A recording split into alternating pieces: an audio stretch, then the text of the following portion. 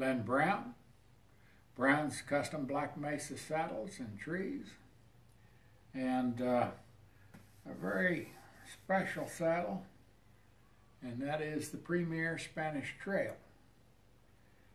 So it's basically made for the gaited horse. It's made for passos, and extremely comfortable, patterned in part after the old Portuguese saddles. But that's what you see in the front, and that's what you see in the cantle and the rear. What's in between is quite different from anything else you would buy, and that is the bars. They're my English bars from the Premier Dressage Orthoflex model, and deep seat saddle, but done the way I've done it here, has a gentle rise to the front, not the steep rise that the Orthoflex had. It does not sock you into position back here. It gives you a nice balanced seat in a tree, and it gives you a cantle. That's what you call wonderful when it comes to comfort on the trail. The width for a woman's seat bones is fantastic. They're all on the neoprene padding underneath. There's 3/8 of an inch of neoprene in the seat. And this saddle is only weighing 20 pounds. It is 23 inches long, finished here to here. It's a 15.5-inch seat. This tree's a 16. It finishes out at 15.5. So it's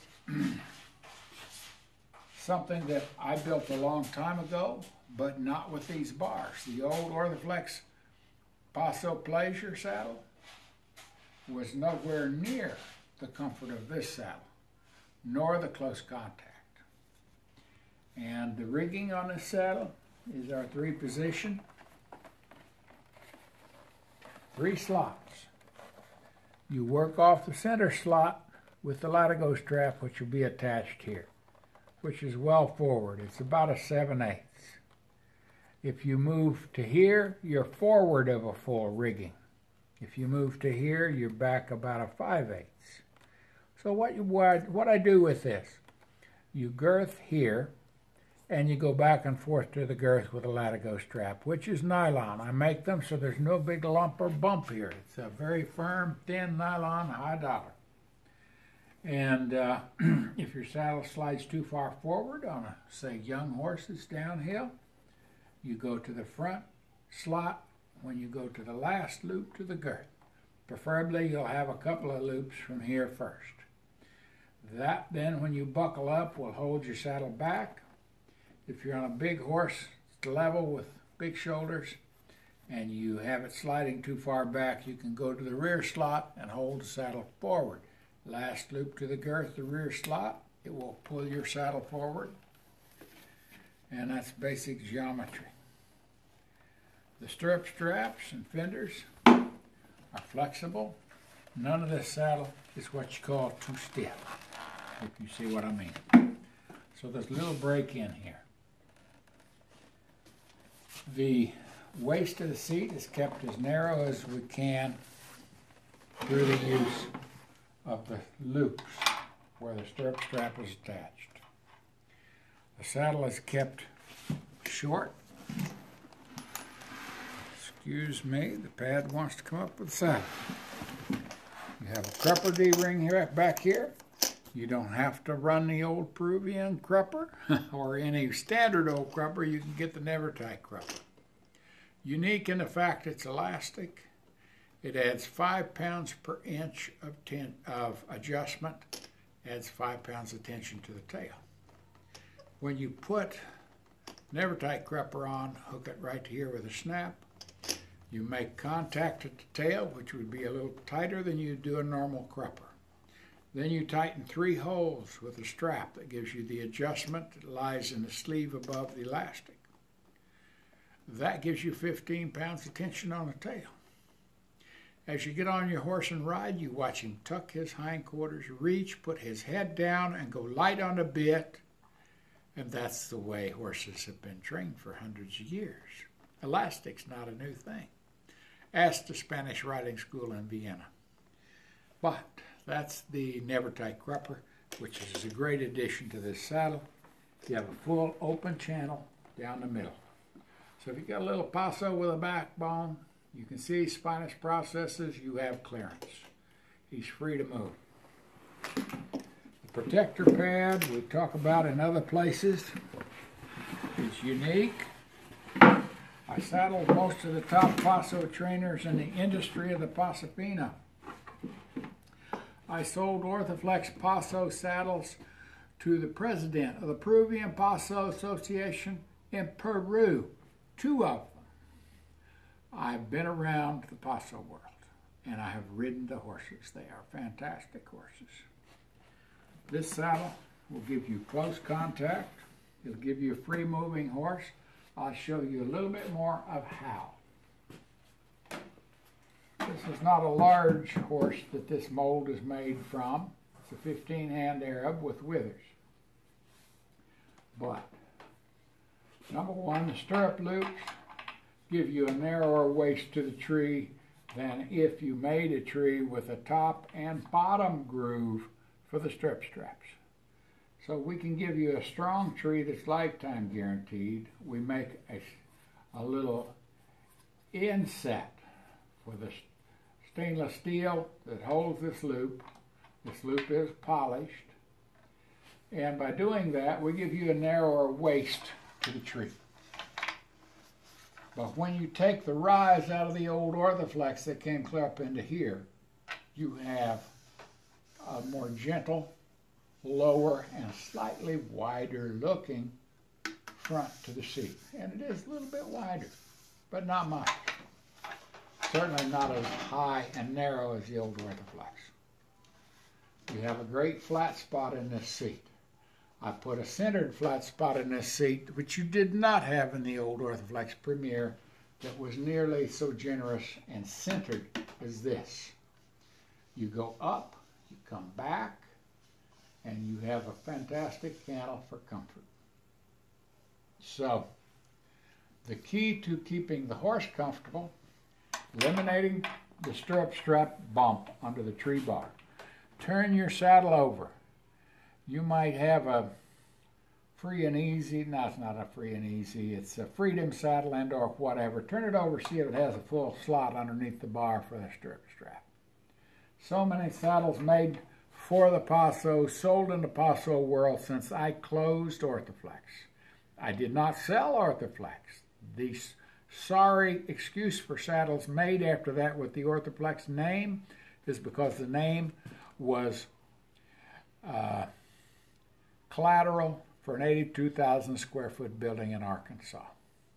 And when I had 4 inches of water and 50 or 60,000 square feet of that 82,000 square foot building, I shut it down and I walked away, and they can have the name.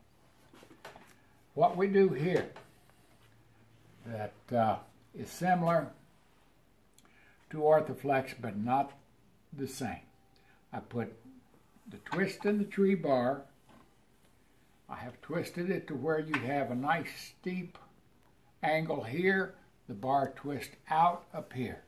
We have clearance for the horse's withers. No pinching on any withered horse with this tree. You have about a 5.5-inch gullet, but that doesn't mean much. If I had a thicker fork, front to rear, right here, the gullet gets wider. So this fork's thin. It sets at the very rearward part. It is not gullet width that keeps you from pinching. It's the angle. The contact at the bottom of the tree bar is all the way up to about here. And then we lose it. Then we have space. This gets to the upper rib cage. And it's what keeps your shearing forces from happening. Too many trees that claim to have a great twist, like the Freedom saddle, which looks more like a sawbuck pack saddle bar. It doesn't have any twist. This is twist. And it has a tiny bit of flare, but not much. But we have to have something to hold the saddle up in front. It should be this on the upper rib cage so that the top of your bars are not squeezing to try and get past the wither with no support from down below. You'll find almost all saddle trees are 90-degree trees with a 45-degree angle on each side. This is not. To put the extra twist in this tree means that it's much deeper than that, much narrower in the basic twist, because we're bringing it together at the bottom and front. It's narrower there, so that you don't have to stick a bunch of padding under the saddle to make contact down here. And a protector pad here will give you balance shims. They go right under here. On a Paso, you would hardly ever need all three of these balance shims, unless it was a really young, narrow horse or a downhill horse. What I do with these shims is drop them down and away from the top as I drop them forward from the rear, so that you pick up contact at the bottom. You don't make a tight spot at the top with a thick pad. Thick pads pinch withers on an already bad angled tree. Here, we don't pinch withers any way you go with a protector pad. Usually you're making space for the regular tree like the Freedom Saddle to keep from pinching. You're picking up contact at the bottom while you do such, and it functions.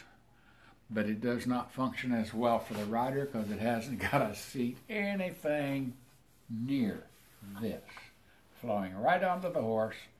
No lumps and bumps, no lumps and bumps in the rigging, and basically the skirts holding the saddle to the horse with a quite flexible skirt, in fact.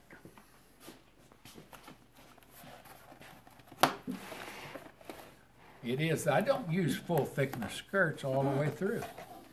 This is cut out.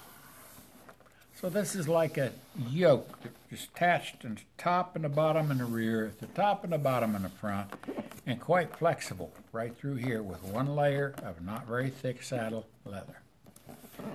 This gives you your feel to the horse, which few saddles have.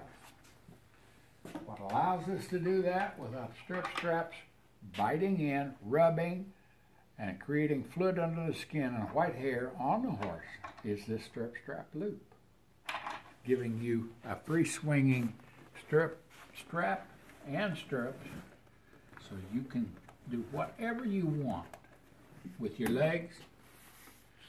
It's comfortable and it works well for training horses as well. So, the Paso saddle has evolved into something that is now the premier Spanish trail. A fantastic seat, a more English seat than you'll buy in any of the very cheap Pakistani, Portuguese style Spanish saddles. They aren't much, folks. It's like riding on a stuffed lazy boy chair on most of those. They look very pretty. They have very thick bars. They have no advantages for the horse whatsoever. Here, you get a chance to pick it all up. From the shims and the protector pad, the front and rear shims if you need them. Some horses can hold the saddle too high in front. You put in a rear shim, you balance the rider. Normally it takes 1 to 2 shims in front when your tree is behind the shoulders of the horse. And the protector pad is flexing in the front like this as the horse bends and turns, as the shoulders rotate. And if this saddle's in the way of that shoulder movement, it scoots it right back. This protects the shoulders and the body and the shoulders as it bends. The only thing like it, it's not stiff like Orthoflex was. It's molded to the shape of a horse in the front, molded to the shape of the loins in the rear, and moves very gently with them, but it's 1/10 inch thick aircraft interior plastic, and you have the capability of using the balance shims. The saddle was not balanced on this stand when I put it on this pad, because the stand was a little too wide. I put the rear balance shims in. What did I do? Balance the seat of the saddle so I can show you a saddle that's balanced. Now I'm going to show you the same saddle on this stand, which is a little wide. That is no longer balanced. It's throwing the rider back. This is the capabilities of the protector pad, much advanced over Orthoflex. The Orthoflex system was too stiff. Well, all the people out there that knocked it off, and all of you riding these very stiff panels on the Orthoflexes and the Orthoflex knockoffs after Orthoflex, Timberline and everything else. What you don't understand is the first Orthoflexes had panels that were molded to the shape of a horse. But when put under a tree and attached even loosely, they fractured at the attachments, so I replaced the first 150 sets of spring panels in the first 150 Orthoflex saddles, because after a year or a year and a half, they all fractured. I replaced them at my cost. That started Orthoflex. I could not use the panel molded to the shape of a horse. It even curved away at the wither area. Couldn't use it because it wouldn't hold up under a saddle very long. So I had to go to a flat plastic panel. I did everything in the world, including little rocker spacers, progressively loaded mountings, and fingers with webbing in between and through rivets to work like the fingers on your hand. About 2 or 3 patents in all, 3 I guess it was, but I could never get it to function as well as the first one. This unit functions even better than the first one. Molded to the shape of a horse, extensively slotted to move with a horse, but carrying my 230 pounds on a young horse that's very sensitive, pretty hot-blooded, and doing so with no pressures that could be found the morning after. Lynn Brown, I hope you've enjoyed this Paso. I'm a little too large for this saddle, but I'll give you an idea of what I've done with this fork. If I can get up on this tall stand, I've placed this fork so that it leans back. It gives you security that won't quit. I don't have any strips on this right now. But even myself in this 15.5-inch saddle, which I normally ride a 17, this is extremely comfortable and I could ride it with no real problem.